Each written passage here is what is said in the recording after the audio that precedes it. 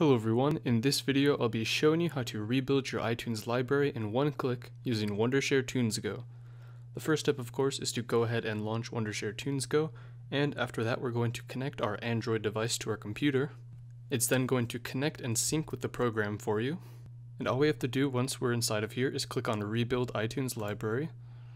And now it's going to bring up a dialog letting us know that we can copy whatever's missing like music, videos, podcasts, etc.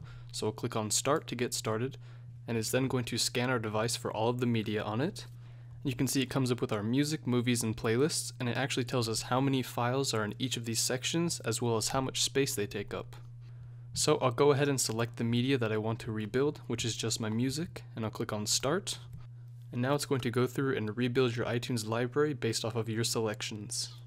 And once it's completed, it'll go ahead and tell you all the files have been successfully copied and the copy was complete.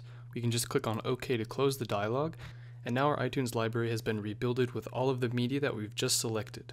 But that is it for this video. I hope you guys enjoyed. That's how you rebuild your iTunes library in one click using Wondershare TunesGo.